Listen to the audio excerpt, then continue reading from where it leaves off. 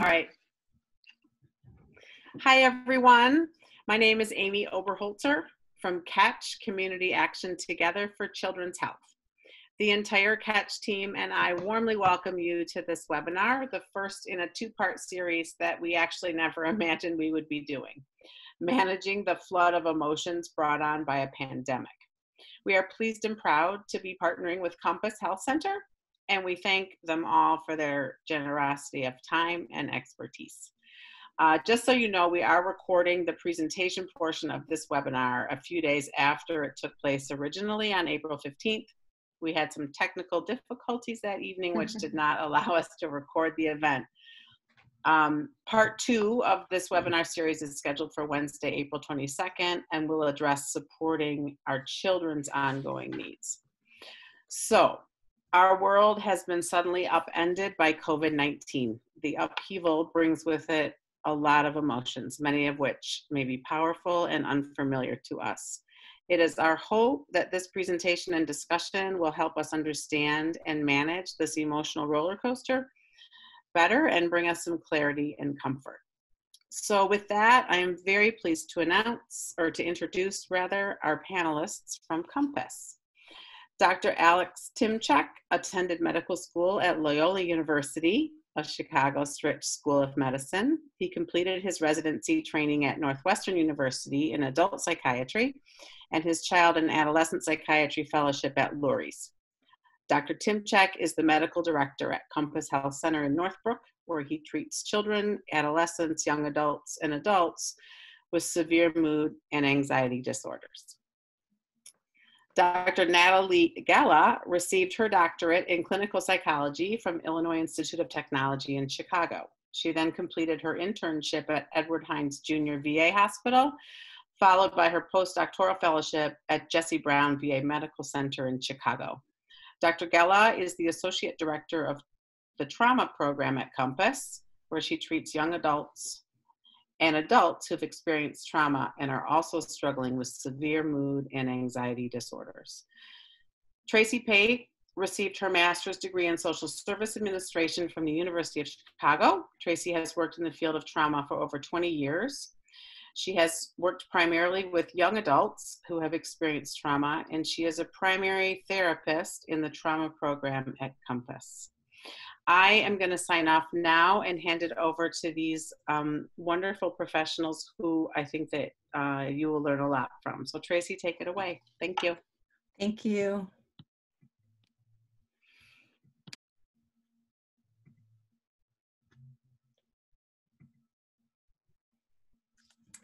So when Catch first approached us to do this program, they wanted to do something to support the community during the COVID-19 pandemic. I was really impressed with the caring and committed group that wanted to create connections, support the community during these unprecedented times. They came to us at a good time because due to the pandemic, we had just gone virtual and all of our services now are completely virtual. As we discussed the program and the webinar, we at first wanted to talk about how to support our children. And as the conversation evolved, many of us were parents. We realized we needed to start with us and how to support ourselves, learn skills to navigate these intense emotions so that we can model this for our children. The second webinar will be focused on how to support our children. We were reminded of the instructions we get when we're on an airplane. And then in the case of an emergency, you put the mask on yourself first, and then you put a mask on your loved ones and family. So an overview of today's webinar, we're going to look at the possible impact of COVID-19 on our mental health, how to name, normalize, and navigate emotions, and how to seek out resources, what resources are available, and when to ask for help. So I think this New Yorker cartoon can really, in this snapshot, name what happens to us in a day, many times a day. We can talk to somebody, we can open up our phone, we can watch the news, and we hear really intense or devastating news about the numbers of COVID-19 increasing, the numbers of ventilators not matching the need, the economic impact, We can have this intense emotional reaction. We can feel fear, then panic, and then apathy. And it's a cycle that can happen many times throughout the day.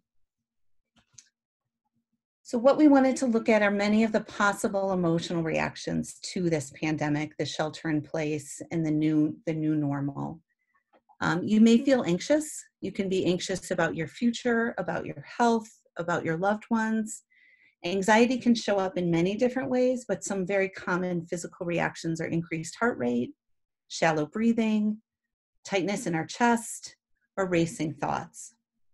We may feel fear about an uncertain future, fearful about the health and safety of ourselves, loved ones, society, fearful of, how to get health care, what is safe. We may also feel overwhelmed with change, overwhelmed with this new normal, working from home, having the kids home. Intense emotions can feel overwhelming. Can feel overwhelming to have constant togetherness. And just not even knowing what we're feeling sometimes and having many different feelings together. We may feel sad that we're missing people, sad about these changes, the suffering loved ones, society, and sometimes sadness can manifest in not enjoying things we usually enjoyed or having difficulty finding things that we want to do. We may experience grief. We're going to talk a little bit more in depth about this in the next few slides. Grief of the loss of our normal schedule, of our usual coping skills, of safety, knowing that we can go to the grocery store and not worry. Grief at worrying about knowing that everyone can get the health care they need. We're going to look at both ambiguous and anticipatory grief when we dive a little bit deeper into the grief response. And anger may be a response. We may be angry at the reaction of the government or other people and how they're responding. And it's also important to know that very often anger can be a secondary emotion that can be covering up some of these other emotions. So on this slide, I put one of my favorite tools. It's a feeling wheel. If you Google the feeling wheel, you'll see these online. And it starts with the primary emotions in the middle, and then they become more nuanced as you go out. So if you are having difficulty figuring out what you're feeling, your children, it's a nice tool to help you identify what you are feeling. So I encourage you to look that up and use it if you find it helpful. So now what we're going to talk about is the grief and the loss that we may be feeling because of this pandemic. A lot of things changed quickly. We may have experienced job loss, job change. We may be working from home. Our responsibilities at work might have changed. Family plans, vacations, or gatherings may have been canceled, postponed. Might have been looking forward to the wedding, the quinceañera, the bar bat mitzvahs. And they are really meaningful markers in our lives, and it's hard to let go of those. In-person social connections that feed us, that help us feel connected to the community. Grief and loss may show up in this new reality of health risk. Can I go to the hospital? Can I go to the doctor and be safe? Will there be enough resources? Who is safe? And if we have elderly parents or elderly family members that are in nursing homes, there may be an increased health risk.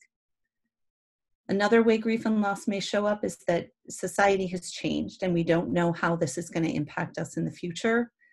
And you can't go and hug someone when you see them, you wave to someone from a distance, you may not be able to see your friends on a regular basis or family. We're also experiencing grief and loss with kids' sporting events, parties, things that help them feel grounded so that they're also struggling and not having their usual supports. And as I mentioned earlier, grief and loss with difficulty accessing care and support.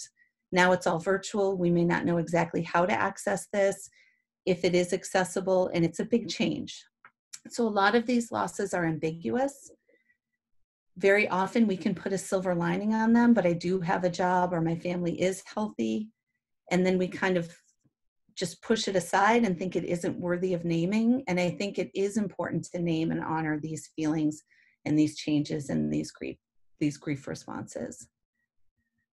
So I wanted to go over the very famous Elizabeth Kubler-Ross grief cycle. This is shown in a wave, and I like that metaphor for grief because very often it can come in waves and it can come at unexpected times, and the intensity can vary. The very first stage that Kubler-Ross identified is shock and denial. So that may show up with avoidance, confusion, elation, shock, or fear. Sometimes people question what the elation response is, and very often it can be this denial of the negative impact.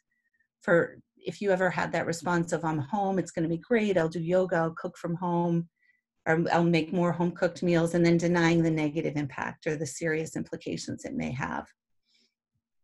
The next stage is anger, and we may experience frustration, irritation, or anxiety.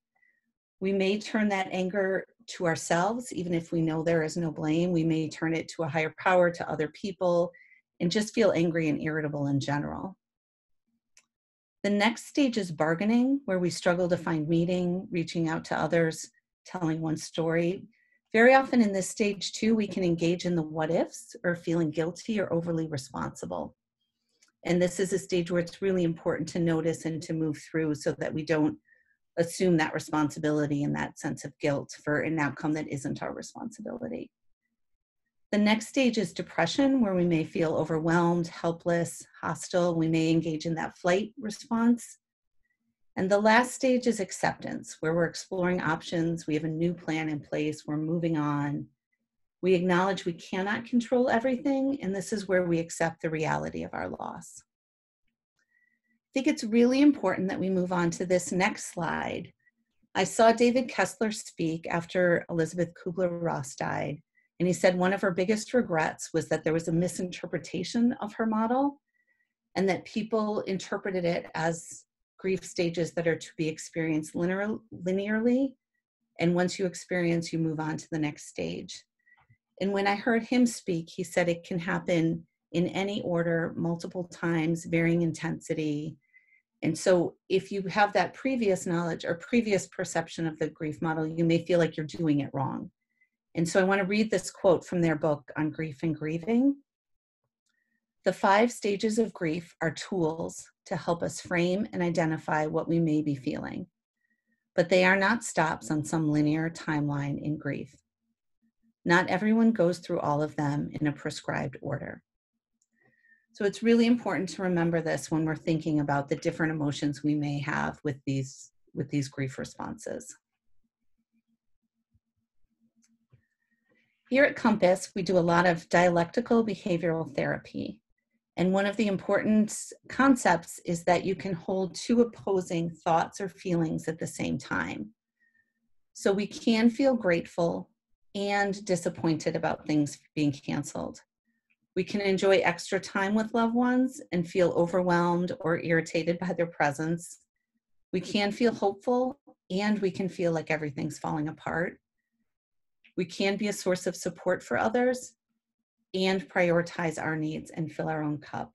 So this and statement is really getting away from these all or nothing statements, so it can allow you to have the grief response and be grateful for what you have.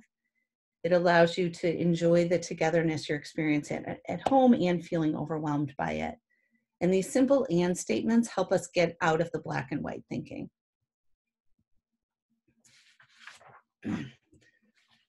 One of the most important pieces of taking care of ourselves during a pandemic, during a crisis, is practicing self-compassion. Kristen Neff is one of the leading researchers and authors on self-compassion. She defines self-compassion as being threefold. The first essential element of self-compassion is self-kindness. Self-compassion involves being warm and understanding towards ourselves when we are having a difficult time. Fail, make a mistake. Instead of ignoring our pain or punishing ourselves with criticism, we can comfort and care for ourselves in times of need. I really like to think about this as how would you talk to a loved one? How would you talk to somebody else who is suffering? Would you say these things to someone else who's going through a similar situation? And that's a good gauge of if you need to recalibrate and look at how you're talking to yourself. The second element of Kristen Neff's definition is common humanity.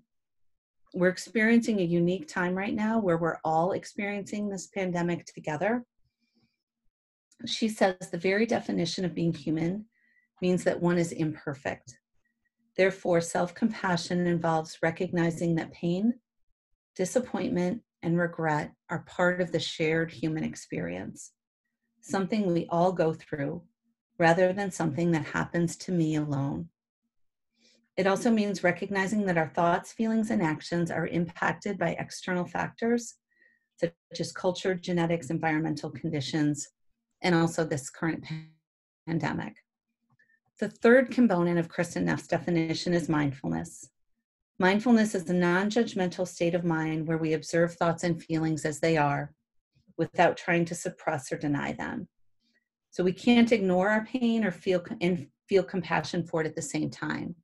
So it's feeling what's coming up, which is what we're talking about with the feeling wheel, with acknowledging the grief, letting these feelings come up. And mindfulness also requires that we not be over-identified with thoughts and feelings. So it's noticing what's coming up and being self-compassionate with ourselves with what's coming up. Self-compassion, there's a lot of misperceptions that it's either self-pity or self-indulgence, and it's the opposite of these, because when we're self-compassionate, we're able to look at ways to move forward and make the changes we may need to make in our lives, all the while accepting our common humanity and that we are human and trying our best. Research done in 2012 and 2015 found that self-compassion is consistently linked to psychological well-being, including increased positive outcomes such as happiness and life satisfaction, and decreased symptoms of anxiety and depression. So I'm going to read Kristen Neff's quote. It's powerful. "This is a moment of suffering. Suffering is a part of life. May I be kind to myself. May I give myself the compassion I need." So I encourage you to look up Kristen Neff and read more about self-compassion, because I think it really will help you during this time. And now I'm going to pass the microphone over to Dr. Gela, who's going to talk about ways in which we can navigate these intense emotions.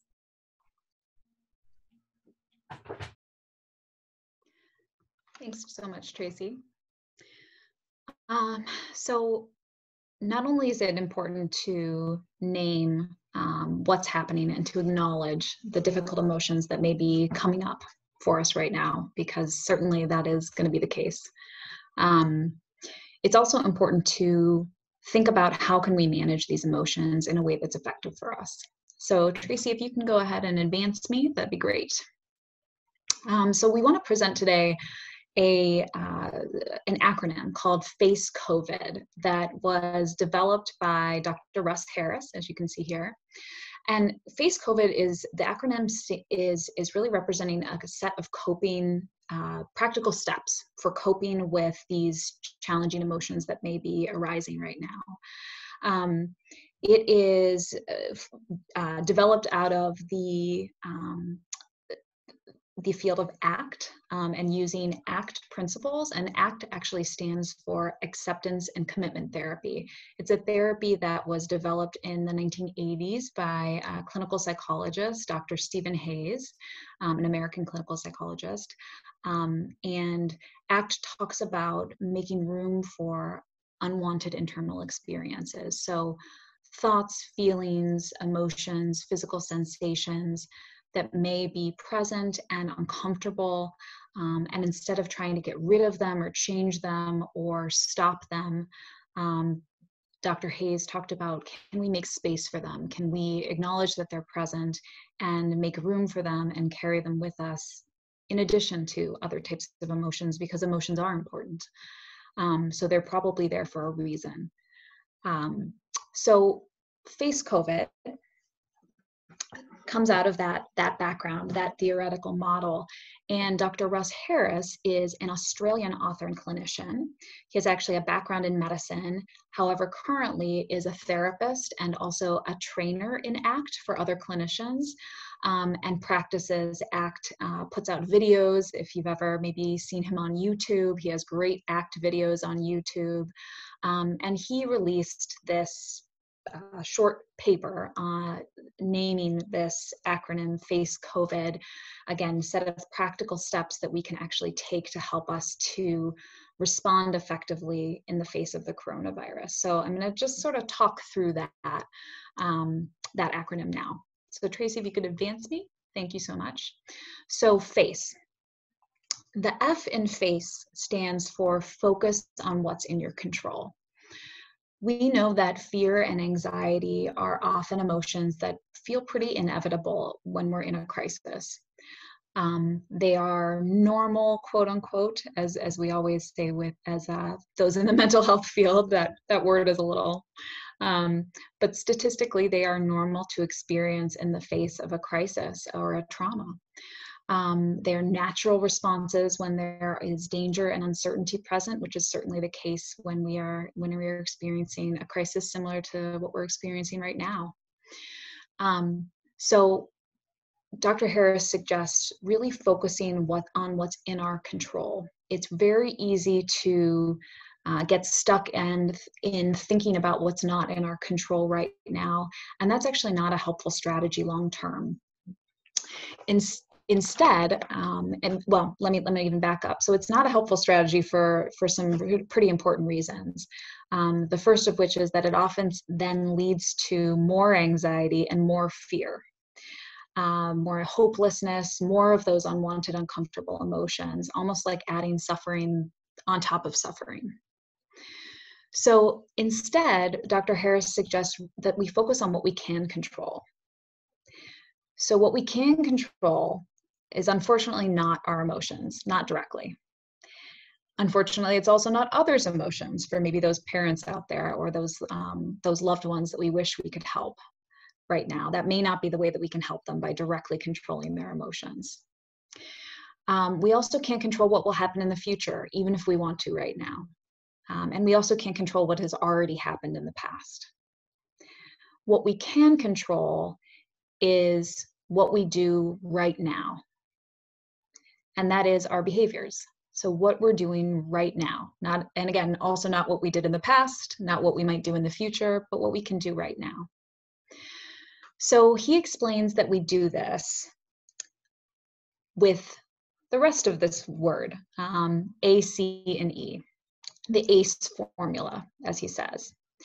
And we engage in the ACE formula by what he calls dropping an anchor.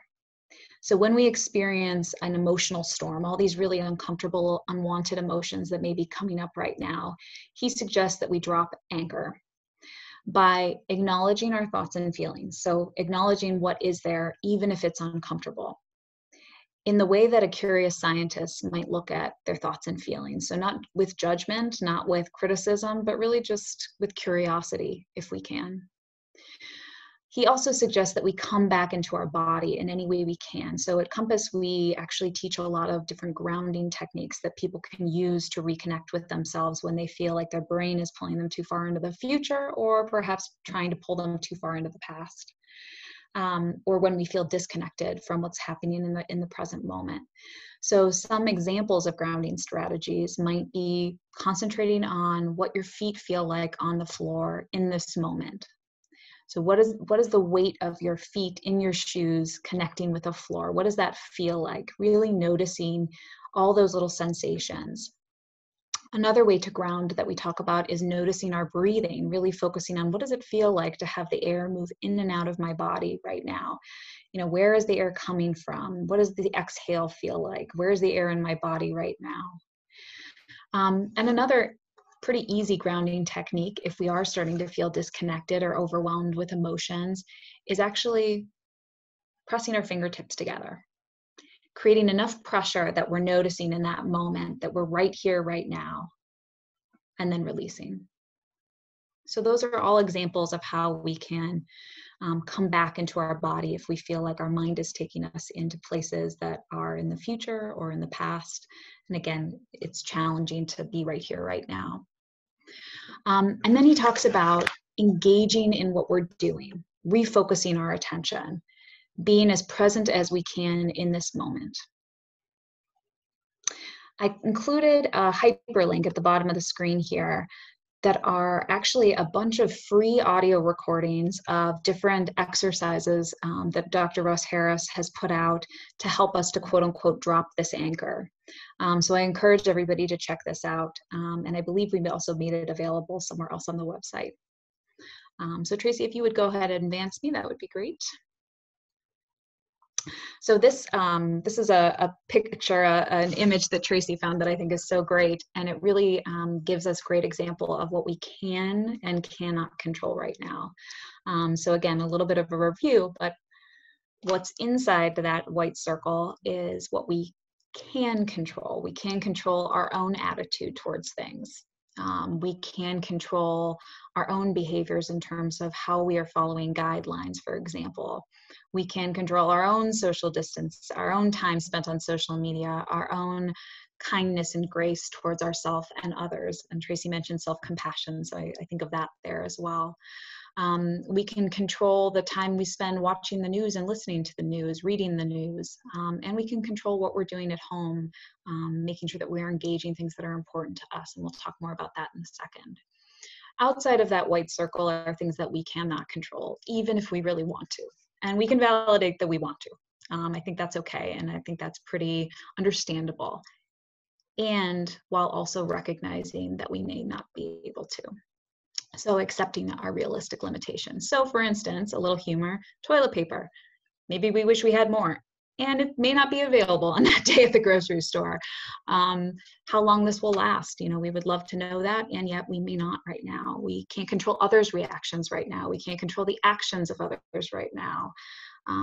We can't control other people on the street that may not be practicing social distancing, even if we wish they were, or other family members, for instance, other loved ones that we wish were following the guidelines in the same way we were and may not be.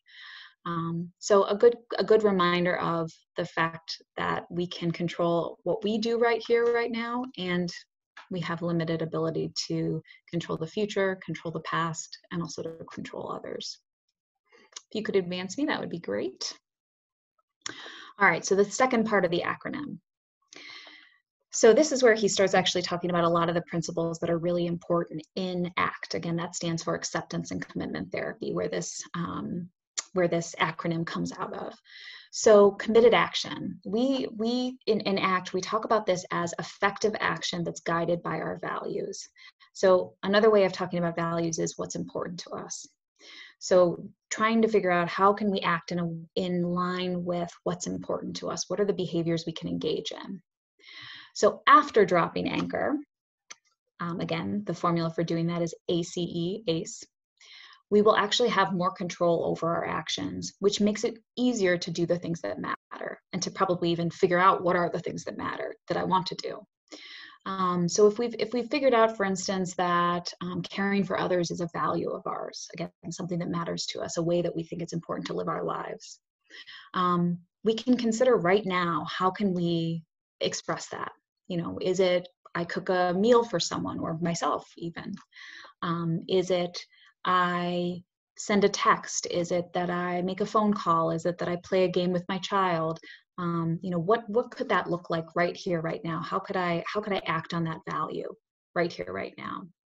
If physical health is a value of ours, or wellness, for instance, perhaps we could go for a run or a walk or engage in stretching, cook ourselves a healthy meal, work on our sleep structure and routine, for instance, making sure we're getting to bed on time and waking up at an okay hour. So he really encourages us to think about, what can I do right here, right now, that's important to me, that's in line with what matters to me?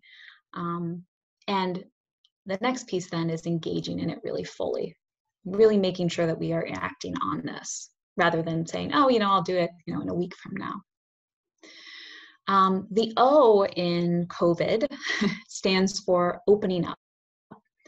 So I mentioned earlier that ACT is based on this idea that instead of changing, getting rid of, eliminating, reducing, whatever word you want to use, our emotions and unwanted internal experiences, like, again, emotions or physical sensations or thoughts that may come up, can we open up and make space for them? Can we make room for difficult feelings, as well as for being kind to ourselves? So he is encouraging us here to make that space, to open up to those emotions that may feel really uncomfortable right now, because they're already there, even if we wish they weren't, which is, again, very understandable. This is where we think of almost a visual that we talk about a lot of times at Compass is, can we sort of make an expansion and create that space, and think about allowing the emotions in rather than having to always work against them. The V in COVID stands for values. Again, what is important to us? Our committed actions, our C here, is going to be guided by that. Really hard to act on behaviors when we don't really understand why we're doing it, right? Probably not that motivating. When we understand why it's important to us, that's going to make it a little bit easier, maybe a lot easier, to figure out, well, what do we want to do right here, right now? Also, it's important to probably expect obstacles in that. You know, there are a lot of limitations that do exist right now, understandably, and to know that we can still live in line with our values in a myriad of ways, even in the face of challenges. So I stands for identify resources. So this is where we get a little bit more practical towards the end. And Dr. Timchuk is going to talk about a lot of those resources in a few moments. But Dr. Harris encourages identify when we need help, when we need assistance, when we need support, when we need advice, and identify who in our circle, our small circle, our larger circles, can we go to seek those resources. Really important right now to be there for each other, of course, and to figure out who we can go to for support. Is it our friends, our families, our neighbors, health professionals, emergency services, identifying those resources and connecting with those folks when necessary. Final step, disinfect and distance. He specifies, here, that although we may be physically distancing from each other, we don't want to emotionally distance necessarily. That may not be effective for us. We can still emotionally connect with ourselves and with others, even in the face of all this, and even in the face of needing to physically distance. So I think that's kind of a nice note to end on. With that being said, Dr. Timchuk, I will turn it over to you. Thank you, Natalie. And again, I appreciate the opportunity from Catch. Thank you, Rachel, Julie, Amy, for inviting us, and for the redo, because we had some technology issues. So I'm gonna step in about when to ask for help. So I'm a child, adolescent, and adult psychiatrist. And when I was asked to do this presentation, I was doing some research and reviewing some things, and was thinking about how disruptive this has been for my practice. A psychiatrist's quote-unquote physical exam is having a person in the room and communicating with them, and having to transition to virtual care actually has exceeded expectations. I would much rather be talking with a patient in my office, but one of the glimmers here is that we have this availability through Zoom. And for any of you who have had to try and find care with a child psychiatrist, the benefit is that many of who had months and months of waiting lists are now available. So the access to care for not just psychiatrists, but therapists, if you do need a next level of help, that's one of the silver linings here, that the availability and the fact that you don't have to drive and deal with traffic on the Kennedy or wherever is a plus. So one of the other things that I was looking at was about considering that, do we all the adults really have an adjustment disorder? Now that's a diagnosis that comes along with usually a big disruption. So if a family has to uproot in the middle of the school year, and a child has to change schools and leave their friends, or if parents get divorced, or if a grandparent passes away, and if there's symptoms that develop, it can be an adjustment disorder. So, which is technically the development of emotional behavioral symptoms in response to an identifiable stressor that develops within 3 months of that stressor.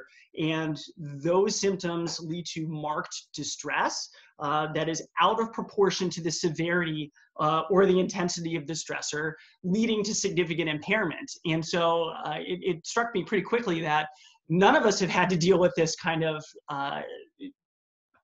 crisis before. So I don't know that any of these reactions are considered marked distress that is out of proportion to a pandemic, since really in our lifetime, no one's had to live through them. So one thing to consider that's different about COVID-2 as an adult is that, and I was trying to think of an analogy that has had such a nationwide impact, and the first thing that came to mind was 9/11, but for those who maybe lived in the West Coast or in Chicago or in Florida, when 9/11 hit, yes, it was a big deal.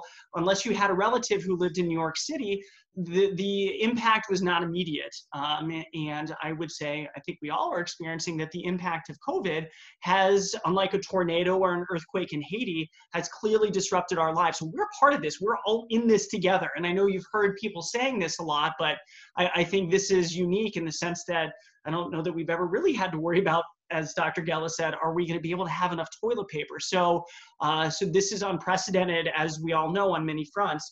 And so some of the symptoms that can come up are what I'll call distress reactions or symptoms of disadjustment. One of them is sleep disruption. Maybe you guys have seen when looking online, there's probably been 6 or 7 articles in the past 2 weeks about all the strange dreams people are having. And why is that the case? And arguably because according to one study, 90% of people are abiding by the stay-at-home rule. And so when you're really not getting the access or the bandwidth of dealing with traffic, dealing with an office, dealing with meetings, and being at home with your kids or with your grandparent or with your parents or grandparents, it's impacting our dreams. And so sleep disruption is a major issue as a distress reaction. A decreased sense of safety. I think both Tracy and Natalie talked about one of the things that we maybe never even thought would be a safety issue would be going to Starbucks or going to Jewel to go shopping. And fortunately, I think people have adapted very well, but always having that nagging thought in the back of your mind about, do I pass the asymptomatic person who's going to potentially cough before I even realize it? And is that something that's going to impact me, and not just me, my whole family? Another thing that you might recognize are an increase of what we call somatic or physical symptoms. So if you are maybe in the conversation of being furloughed, or maybe you lost your job, and when you wake up in the morning, you have butterflies or nausea, and you're not hungry during the day. Maybe you're getting headaches. Maybe you're clenching your jaw. Maybe you're just so used to being tense because the future is so uncertain. A lot of physical symptoms can develop. And emotional ones, of course, as well. Irritability is a major one. Irritability is not just a hallmark symptom of depression and anxiety in kids. It can also be in adults. In distractibility, thinking about what's going to happen with work. My colleague, who I thought never could lose their job, just emailed me saying they got laid off. And so trying to be present with your kids and help them with e-learning or focus on work when you may not have a job is a big challenge, and also a way that people react to distress. Wanting to isolate, not wanting to deal when your 8-year-old asks you for the 5th time in 20 minutes about how to do a math problem that you thought you explained. Your kids wanting to play Fortnite, they get an escape, but where's your escape, right? You're going on social media and you're seeing a lot of scary stuff, and maybe you don't even have the opportunity to avoid your family members. Maybe you're living in a 2-bedroom condo with 1 bathroom, and again, the kids' grandparents are staying with you because, let's say, their nursing home has an infection, and you don't even have the option to not be, or to be alone. And maybe your only option is to be in your bedroom, but you don't want to spend 22 hours a day in your bedroom because that's also going to cause some problems. So those are some of the challenges that can really present themselves in terms of distress reactions and symptoms. Tracy, could you please advance the slide? So when to ask for help. So increase in acuity of symptoms. So I think if you're really struggling and you're recognizing, and maybe your spouse or your kids, that not only am I dealing with a really unprecedented environmental stressors, but if your normal modes of adapting, like typically when I'm stressed, I can go for a run, or I can FaceTime with my brother, or I can email a friend, or maybe I can listen to some music. If you're finding that those are not providing any relief, then that's something to take note of. Increased interpersonal conflict. Your spouse or your sibling, someone whom you really find that typically is a relief for you, and you just don't want to deal with them. Your wife or your husband tells you something that you don't really like and you can't confide in them. That's a concern. Increased substance use. Not surprisingly, if people aren't driving anywhere, hey, it's 4 o'clock on a Tuesday, maybe I could just have a glass of wine. That will help me feel better. But if that's happening Monday through Friday and happening twice as much on the weekends, that can not only help you avoid the anxiety for a little bit, but the rebound symptoms might be even worse. That nausea in the morning, maybe not just from a hangover, but if you're using a lot of alcohol, even very subtle withdrawal symptoms are feeling more anxious and edgy. So that's something that shows that maybe this is beyond just frustration with COVID, that signs of depression, anxiety are developing. And I think we covered this one, stress exceeding the ability to cope. So if your previous mode of acting when you're frustrated isn't giving you any relief, then it's time to start to think about maybe asking for help. And I would start with your family, people whom you trust, your best friend, and saying, hey, just trying to normalize what's going on, because this is arguably a new normal every day. But if your best friend, if your coworker who you trust is saying, yeah, I'm dealing with this too, but if they're saying, hey, Alex, I'm really worried about that. That doesn't sound okay, or I'm really worried that this is going far and beyond, take that feedback. And I think, fortunately, everyone's recognizing that mental health is at the forefront of their minds. And I would say a lot of the stigma or barriers that maybe would have prevented people from sharing about their distress, fortunately, are being broken down because, again, I think, not to be, use the catchphrase, but we are in it together, and the way we're having to connect is virtually. And if someone who you love sees that you're hurting, I would hope that they would share that with you. So can you go ahead and advance it, please, Tracy? Okay. So for those who have pre-existing mental health concerns, I think we covered this, may increase acuity of symptoms, but let me talk about a specific diagnosis that has to do with germs or contamination, like obsessive compulsive disorder. And I'll circle back to this for a question that was brought up in the first presentation at the end. But not surprisingly, if someone has struggled maybe even for years about contamination fears and worked with their exposure and response prevention therapist, also known as ERP, and gotten to a good place, well, it's going to be really hard to control the intrusive thoughts about anywhere I go or around any person, I might be around COVID, and how do I deal with that? People with obsessive compulsive disorder as adults know that it's not rational, a lot of the intrusive thoughts, but I think we'd all be hard pressed to say that because of the way the infection has happened, with 41,000 Americans dying as of today, that it's probably rational that you're worried about germs, but how is that going to impact your ability to function? And the second thing is, in terms of difficulty accessing care, it's a real question. If you go to a doctor's office or a therapist's office, if you cut your finger, do I really need to go to the ER and get stitches, or can I wait because I don't want to be exposed and I don't want to bring that exposure back to my family? So those are things that are very valid questions. And again, fortunately, with the availability for mental health, of course, for you to reach out to a therapist and do a virtual visit, it's not the same as in person, but that is something that, again, is an option that maybe even a month ago wasn't available for most providers. And the good news is that the governor, with the executive order, has relaxed a lot of the bureaucratic barriers that stood in the way. So insurance companies are also going to be willing to pay, whereas before they wouldn't, which is also very good news, especially if you're worried about finances or job insecurity. So can you please go ahead and advance it, Tracy? Okay. So for those without pre-existing mental health concerns, never seen a therapist, never seen a psychiatrist, this is all totally new. How do I deal with not being able to see my friends? That was my mental health. I'd go out on Thursday night or go to book club. I'd go to coffee with my girlfriends in the morning. So FaceTiming with your friends or doing a Zoom call or a happy hour can be helpful, but if that's not something you've ever done before, it's going to take some time to adapt to it. And I touched upon this earlier. admitting that you're struggling may have not been part of your personality from before, and wanting to be vulnerable to your friends takes some courage. And I think fortunately, if you're watching this video now, or if you're coming to Catch, I think you have courage to recognize that I need to prepare myself, not just for me, but for my kids. And so I could reach out to them and maybe tell them. Some of the things, go ahead and advance it, please, Tracy. Before we get to the referrals, maybe go back one more time, sorry, because otherwise, there we go.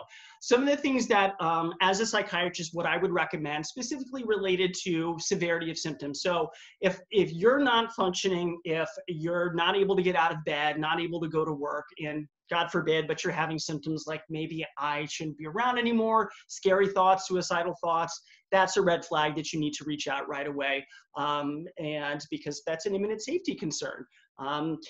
If you are on medication, if you've had a history of depression, anxiety, ADHD, now is probably not the time to change them. And I would request from your provider just to get extra refills so you don't have to go back to the pharmacy, just because, again, we're trying to limit exposure to potential infection.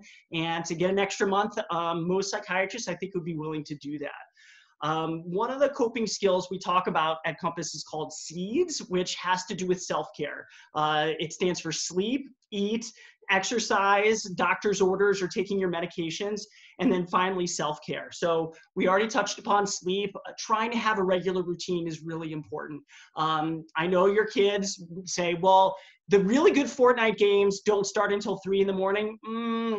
Yeah, I've heard that one before. You really want to try and keep regular hours, because if you're or your kids are waking up at 8 in the morning or 9 in the morning and going to bed at 3, it's going to be really hard to be functional during the day. Same thing with eating patterns. You may not be a big breakfast person, but try and eat your meals at the same time every day. We are very pattern-based creatures. Circadian rhythms are a thing for a reason. Most people do much better when they follow those things in terms of a med schedule, in terms of eating and sleeping. So again, we covered meds, doctor's orders. If you have diabetes, making sure that you're hypervigilant, especially because your risk factors are higher for COVID. And then self-care, and Tracy talked about self-compassion. I've heard this quite a bit about, am I doing enough? Just staying home? Am I being productive? I'm seeing on Facebook that, my friend in New York organized an airlift for 10,000 masks that they found. What have I done? I would really caution you to be careful about social media. I've heard about really pretty awful stuff about teenage parents shaming other teenage parents about, I saw your kid not socially distanced with another kid at the park, how dare you?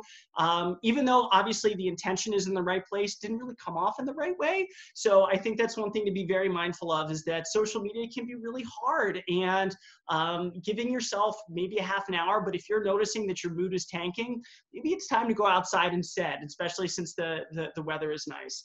And hopefully using Zoom or FaceTime with family members can keep you connected, and they're probably expecting it and wanting to talk to you. I've even had people do Easter dinners or Passover Seders with Zoom pretty effectively. So I think this is assumed to be the rule rather than the exception. So try reaching out instead of going online, where you can get some in vivo feedback.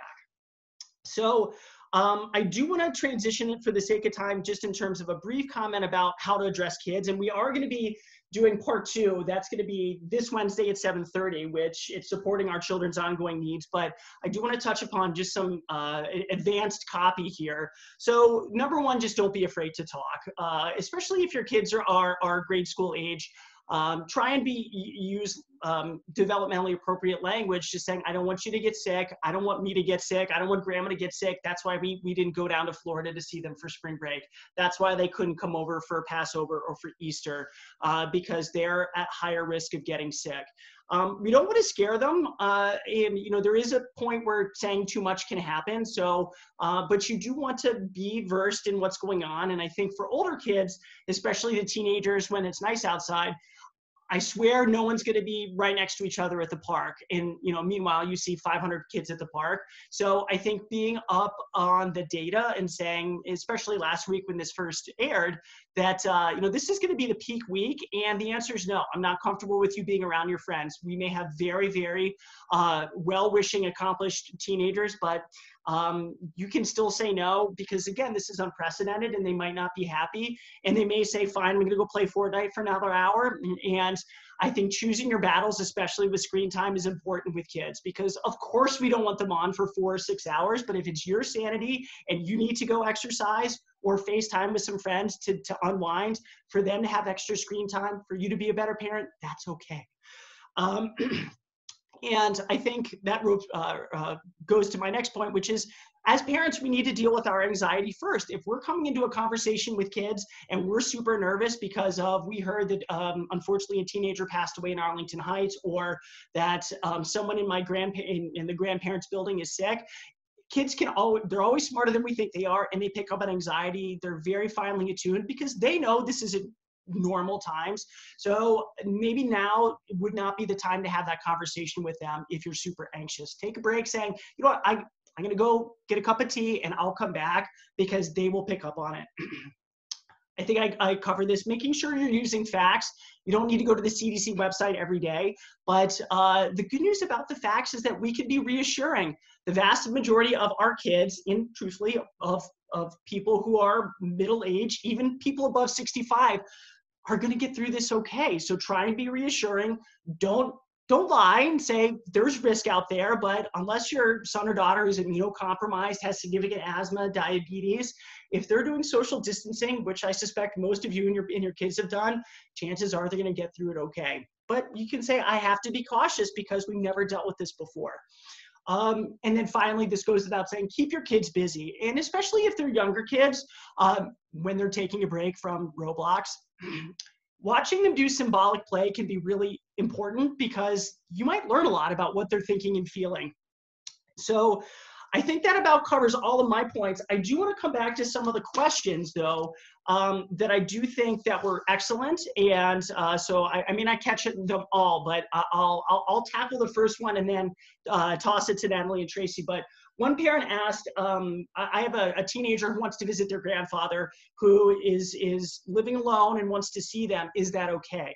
So I think I touched upon this before, but if you have a very, very high-functioning, responsible teenager who you feel like is capable of socially distancing, it's up to you. I also think it's reasonable to say, you know what, maybe let's wait another week because I'm worried about my dad.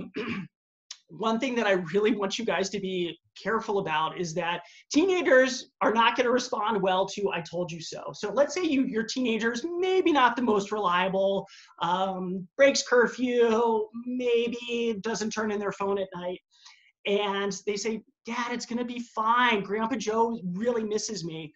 So let's play out the worst case scenario. He sees Grandpa Joe and Grandpa Joe gets sick. What are you going to tell your son? Like, "I told you so, you shouldn't have gone." Really, that's on you, parents. And so you have to be their super ego right now, which may not be comfortable, but neither will be the conversation about, "Oh my gosh, I let this happen and Grandpa got sick." So do you have any thoughts about that, Natalie or Tracy? No? Okay. I'm going to unmute. No, I think that makes just a ton of sense. And again, it's a lot of uncomfortable experiences that we're dealing with right now. And I think, like you said, Dr. Timchuk, better to be safe and prepared than regretting that later. Okay. So the next question was, what do I do with bored college kids? So as of last Friday, when schools were canceled, I think trying to be busy, again, be careful about wanting them to be too productive. But what I had said was to tell your son or daughter, when you're back at school, hopefully in the fall, and you tell your friends, or they ask you, what did you do during COVID?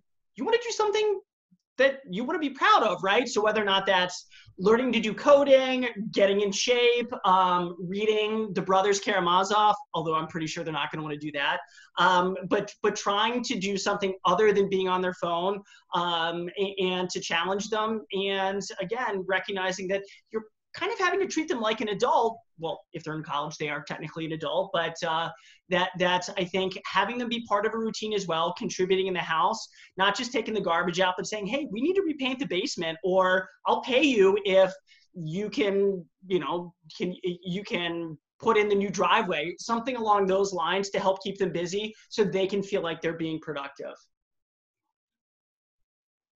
Tracy, Natalie, anything to add? Yeah, I just think that's really a good tip. I think looking back and how you want to handle this is a critical time in our nation's history, and we're a part of the solution. And then how we spend our time at home, developing our skills, and then also modeling it. So I've tried to take up knitting while my kids learned a new skill so that we can all learn a new skill together. Yeah. That's great. And I think this really ties into, again, remembering our acronym FACE COVID, to the both the C and the V in there, identifying what is important to us, how can we express that right now, even if the same options aren't available right now. There probably are still ways that we can do things that matter to us, that are important to us, and that's ultimately what's going to feel fulfilling, and feel meaningful. I agree. And just to tie in Tracy's grief slides, there's a kind of grief that you didn't touch upon, but I do think that is novel here, which is it's called disenfranchised grief. So how many classes didn't have a graduation, right? All of the things that previously disenfranchised grief is for things that people typically don't grieve. So like not being able to have an 8th grade or a senior graduation, not being able to have a prom, where no one's had to deal with before. So I think trying to be mindful that this is going to be hard for your teenagers as well. They missed out on arguably some of the best experiences in high school. So I think trying to recognize that there's a grief process for them as well, beyond not just seeing their friends, all of these milestones that we've all had to take for granted. I think just 2 more quick questions. One of them was, what, for those who do have OCD and they have exacerbations or worsening, how do you deal with that? And so I am going to throw in a little bit of a plug here, because Compass is hosting another webinar about treating anxiety in the era of COVID. So it is geared more towards the clinician, but it is open to everybody. And there's one on the 21st, which is tomorrow, from 11 to 1, and then the 23rd from 4:30 to 6:30. And you could register at the compasshealthcenter.net website, but using DBT, CBT, and ACT to specifically address how to treat anxiety in this era. So that is free for everybody to join, I believe. And the idea is that you really want to work carefully with, hopefully you do have a therapist, so you could be reasonable. So how many times should I wash my hands? If I had it down to 5 per day, when I wake up, after breakfast, after lunch, or whatever, I think trying to be flexible is really, really difficult, especially because you also have to be safe. So this is not the time to do an exposure about not washing your hands. And so I think that's a nuanced question to really kind of drill down with your therapist. And if you're really struggling, to reach out to an exposure and response prevention therapist who has a comfort level with OCD, because medication can be very helpful with OCD, but it's not the whole thing. You need to have an experienced clinician who could help you, who you're not going to get reassurance from every time, but safety obviously is different here versus germs, germophobia, contamination fears in previous eras. Okay, any other comments on that, guys, or no? Okay, so I think the last thing was the pressure to be productive. I think we covered that briefly, but not everyone needs to be able to sew masks at home. You are being productive if you're socially isolating, and feel proud of that. And whether or not you decide to finally repair that hole in the basement wall where the kids threw the football 5 years ago and it just didn't take your time, something that small, using self-compassion. I don't need to consider myself being selfish, but I think taking it one day at a time and giving yourself the opportunity to say, I do want to read the Brothers Karamazov. I haven't read it ever, and now's the time, is something that is certainly worth considering. So being productive, and especially being careful on Facebook, that is for you to decide. That is not for the internet to decide. And I would add too, just keep in mind, it is a balance, right? And we are dealing with more more uncomfortable emotions, just more of those emotions that take up a lot of energy to manage on a day-to-day basis. So even though it may feel like we have just a ton more time in our day, we may be expending additional emotional energy, kind of trying to cope the best we can with some of those emotions. And so if self-care looks like, as Dr. Timchuk said, reading a book, and that's in line with what matters to us and what's important to us, then maybe we can actually cut ourselves a break. We talk at Compass about something called compare and despair. This idea that if we are comparing on social media to everyone else, and what they're doing on, that they're proud of, that they're showing off to the world, that may cause us to experience additional despair, suffering, uncomfortable emotions, and it may not be reality. So just being mindful of, again, everything on social media may not be representing the full accuracy of how others are feeling. And they may not be doing those amazing things each moment of every day. Maybe they are also slowing down, and maybe that's right. I was just thinking of compare and despair too. Mm-hmm. And I think it's what, inspired Catch to come to us, because there were so many articles talking about how to be productive, how to look at this positively. And there was very little looking at some of these emotions that are uncomfortable, or if you're struggling. And so I think it is what was the impetus behind creating this webinar. So thank you for that input. For sure. Well, I on that note, part 2, supporting our children's ongoing needs in the era of COVID, is scheduled for this Wednesday. That's the 22nd at 7:30. So I will be there as well with 2 different Compass therapists. Thank you, Dr. Gela and Tracy, for your help. But I will be working with Roz Lessem and Margaret Lewis, who both work with adolescents. And thank you for listening. This isn't a podcast. I feel like it is at this moment, though, but it's a webinar. And we appreciate if you stuck around to the end. Thank you for doing so. And thanks again to Catch for hosting us. And stay safe, everyone, and we will get through this. Yes. Thanks, everyone. Thank you. Pleasure. Take care. Okay, bye. Bye.